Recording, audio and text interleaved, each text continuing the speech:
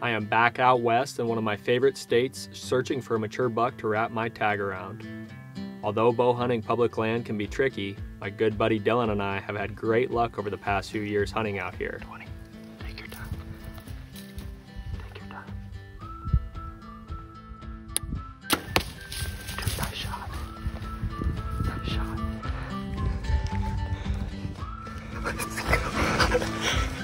We've even been fortunate enough to wrap our tags around several great bucks, both mule deer and whitetail.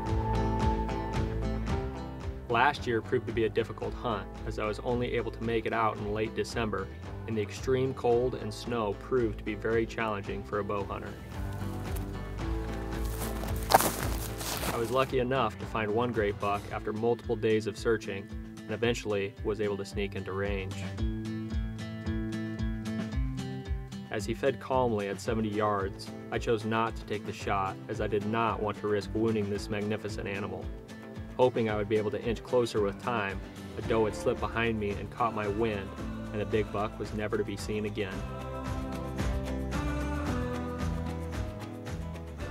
One last attempt at another mature buck on the last day proved to come close, but the loud crunchy snow and ever-changing winds spared this buck's impending fate. It's now October 2022. With 5 days to hunt, the goal is to find a mature buck, whitetail, or mule deer. The plan is to travel across multiple public land areas with the hopes of finding just one on the right side of the fence.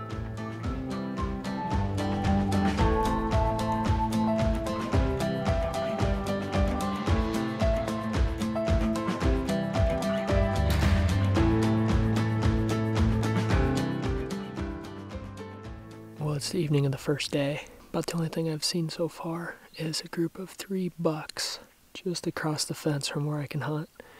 The one's right there, he's a mature buck for sure, definitely close to 150. The other one not too far behind him.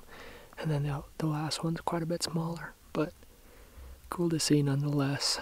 I don't know if they're gonna end up coming onto the public tomorrow or not. I mean, they're right there, but I think I'm actually gonna go to a different spot, give it a try in the morning. And if I don't have any luck, I can always come back here. So, pretty good first day so far. Not a ton of deer, but covered a lot of ground and got high expectations for what the next few days might bring.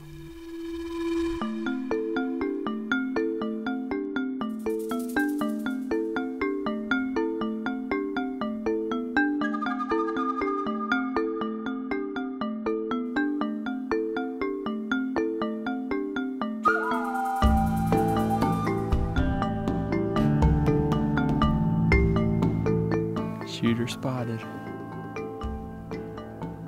He's a dandy too.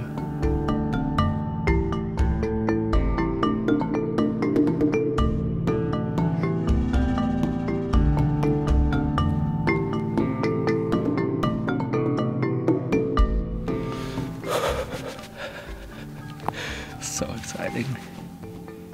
Combination of being cold and a little adrenaline. We should shake like crazy. The sun's gonna come up though, it's blocked by the clouds right now. It is going to be a beautiful day. Well, so far this morning has been absolutely incredible. I've seen well over 30 deer, several mature bucks. The big one that I first saw is a big framed mature buck. He had good forks, but he didn't have a G3 on his, I think it was his right side. I watched him bed on the public. But then he went, jumped the fence onto private, but there's another mature buck that I'm watching right now. He's still in the public. He's a big 8-pointer, no splits. Can't tell if he's got brow tines or not, but that would make him the 8. He's a mature buck for sure. He's with 4 other bucks.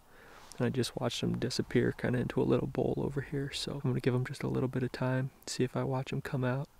And then I'm going to go over there and make a move. Hopefully I can get close and make a shot.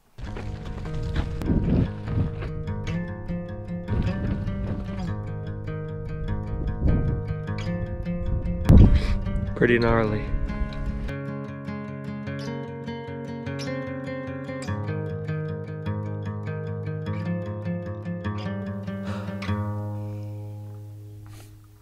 Well, that didn't work. One of the does picked me off from, I don't know, 400 or 500 yards away. Thought I was in the clear. Wasn't paying enough attention. I was in the wide open. She saw me. Dumb mistake on my part for sure. These deer have definitely been educated. They've certainly been hunted. That's okay though. Just makes it more fulfilling when it works out. There was a real nice buck about 300 yards across the fence, bedded in some trees. So I think what I'm going to do is I'm just going to set up somewhat close to the fence on a hill and watch him. We got probably 5 or 6 hours till dark. Maybe, if I'm lucky, he'll get up and come my way and cross the fence, and maybe I can get a shot. I watched the mature buck on the private side of the fence for the better part of the afternoon. When he finally stood up, he was slowly heading my way. As I sit on the hillside, light is fading fast, but I catch a glimpse of one of the bucks that was with the giant this afternoon, and he's coming my way. It's possible the giant I watched all afternoon might just follow his footsteps, across the fence, onto the public, and into range. With little to no cover, I stand motionless, hoping he doesn't spook. As he circled downwind, the buck caught my scent, keeping the big one from coming into range before the end of shooting light. Maybe tomorrow will be the day. Sorry if my lens is kind of foggy. It's a cold one out here this morning, but I spotted that big one. He's on public. I spotted the big frame one. He's actually working towards him with a group of 2 other bucks. They're about 1.5 miles away, and I'm afraid that they're gonna go off of the public, so I'm gonna go as fast as I can over there and see if I can at least get in front of them so that they don't cross the fence. And you know, if I get really lucky, they're gonna bed right in that draw in the public, and I'll be there ready to make a stalk. So I'm gonna start moving.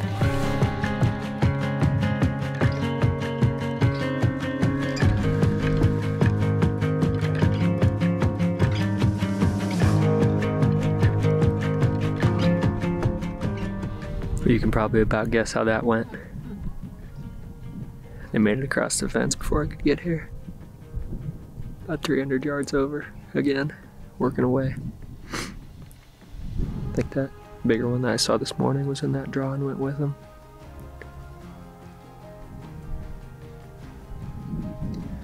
Pretty frustrating.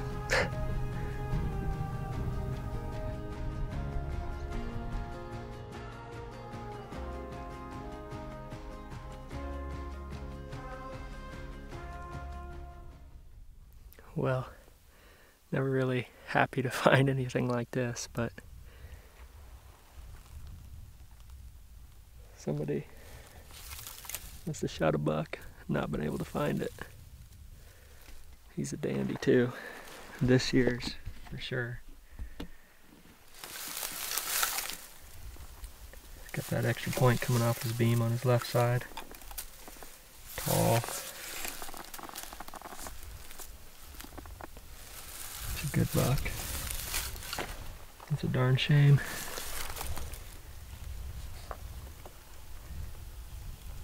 Can't be very old. Had to die this year. Probably just a couple weeks ago. Sucks to see, but it's part of it.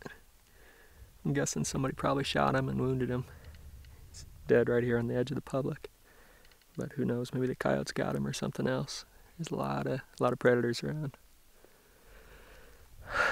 Darn shame either way.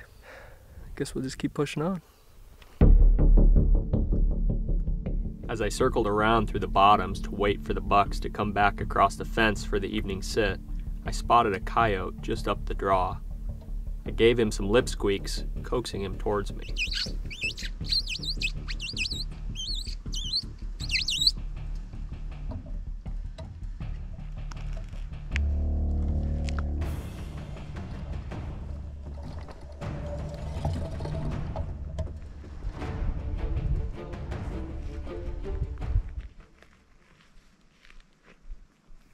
The wily coyote proved to be smarter than me, as he caught my shadow before he came around the bend. One more split second, and he wouldn't have been so lucky.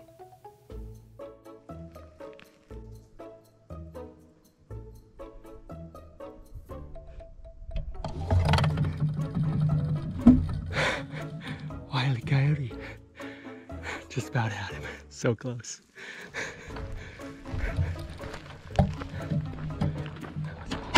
As I slowly continued my way up the draw, I couldn't believe my eyes.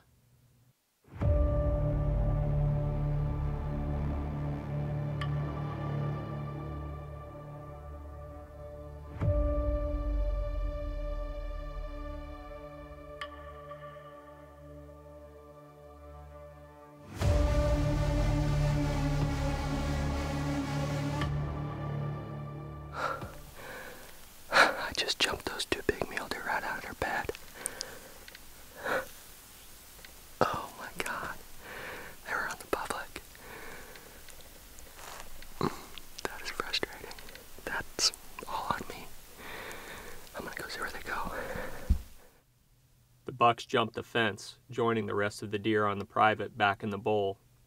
I'm set up on the edge of the draw, hoping they will feed back out onto the public as the sun settles. I'm in position. All they need to do is come my way. Despite seeing a few smaller bucks and a few does to my left, the big ones never came out of the bowl they were bedded in. Maybe day 4 will be my lucky day.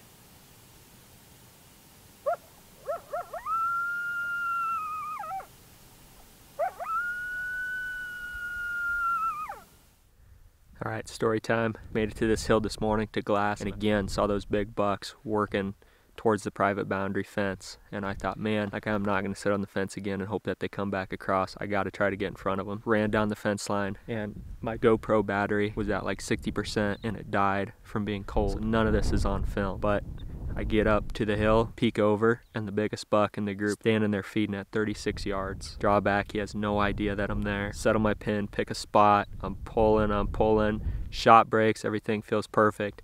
Way over his back, and the only thing that I can think of is that I used the wrong pin. I think I split my 40 and 50 instead of using my 30-40, and I shot right over him. Shot for a long time, and I think I've only done that maybe once or twice on a 3D target in my life, and never had it happen on an animal ever. I thought I was using the right pins. I was right on him. It felt good, but I shot high, and that's the only thing I can think of. But I thought, you know what? Day's not over. It's still only about 8:30 in the morning, so I ran back up on this glassing hill, and I just spotted a group of 4 bucks that are bedded along the public down in this drainage, and I think that I might be able to get in position for a shot, so I'm really hoping that I can make this happen. As I circle around towards the bedded bucks, I see another group of deer heading in their direction.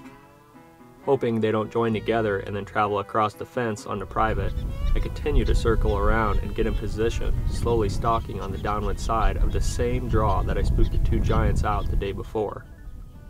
I spotted a deer's back less than 10 yards away, and then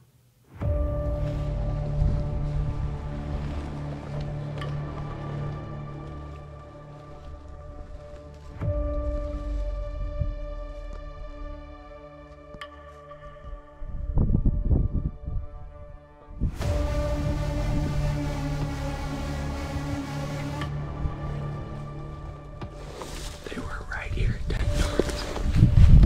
I just jumped those same bucks as yesterday evening, almost in the same spot. I was working this edge very careful, not to spook anything. Walking pretty slow, had my bag on and everything, didn't see anything, but I was working my way towards these other bucks, and I see a deer's butt right down in this bottom. I'm not getting less than 10 yards away, and I had no idea what it was. Spike, doe, little buck, whatever. Could see parts of his antler occasionally, but didn't look like he was big. And then he picked his head up and looked right at me.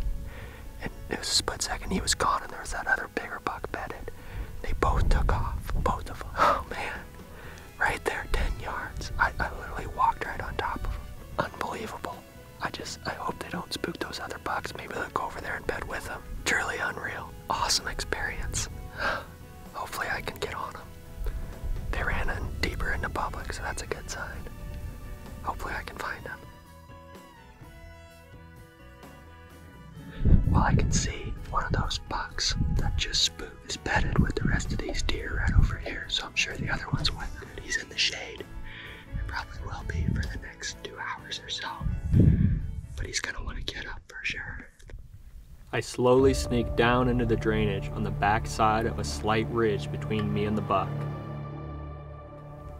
I know that if I can make it to the right spot, I won't spook a single deer, and I will be well within range. My wind is good, and now that I'm in position, he is only 30 yards away. I have every advantage on my side. All I need to do is wait for him to stand for a shot. After 2 hours, the buck finally stands from his bed. I draw back and wait for him to turn.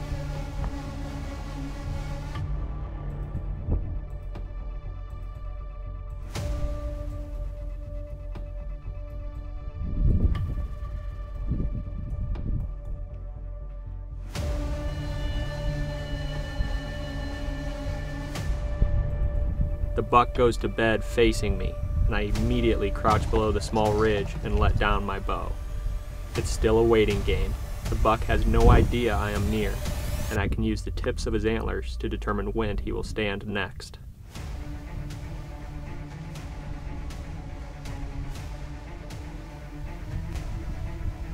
At last, he stands again, moving towards a nice bedded spot in the afternoon shade.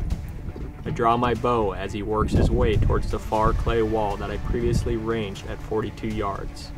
I knew that if he stopped right there, I would have a perfect opportunity at a 40-yard shot.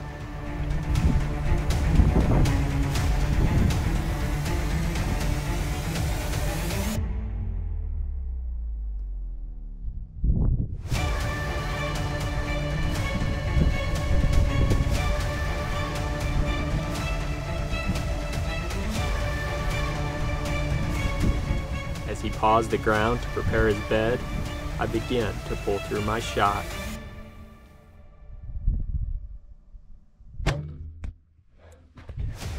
Drilled him. Drilled him. Watch him. Watch him.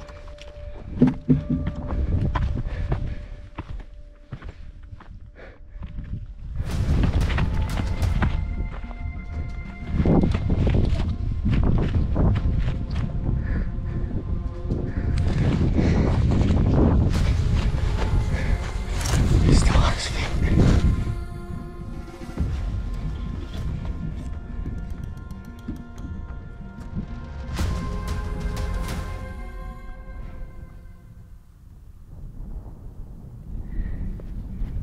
Well, not sure if the GoPro file is going to save or not, but he come right down this valley right here, stopped right here at 20 yards, put another arrow in him on the other side, got his other lung, and he's dead. 50 yards, right in this bottom. Let's go take a look.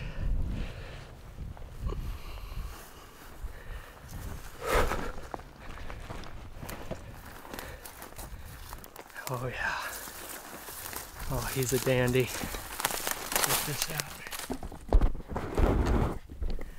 Sorry, bad camera work.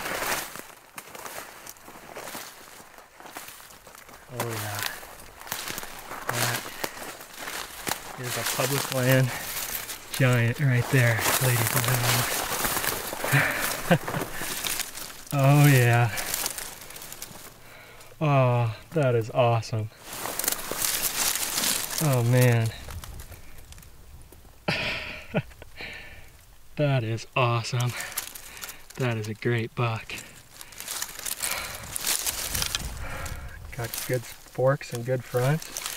This one doesn't have a fork, but the good front kind of making up for it. What an awesome deer. Holy cow. That is a slob.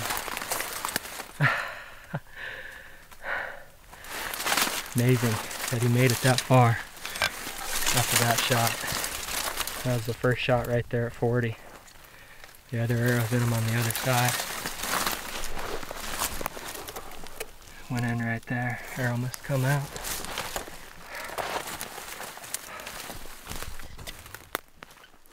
I couldn't ask for anything more.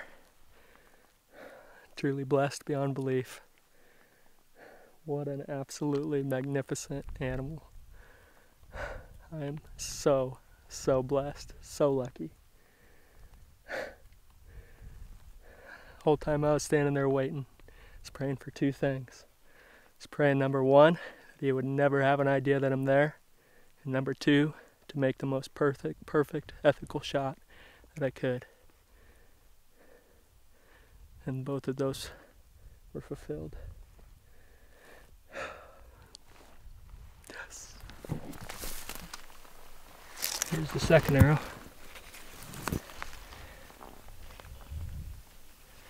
Bust it off.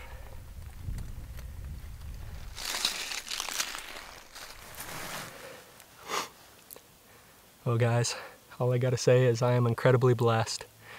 Cannot believe I'm putting my hands on this magnificent public land mule deer. Could not be more proud. Could not be more blessed.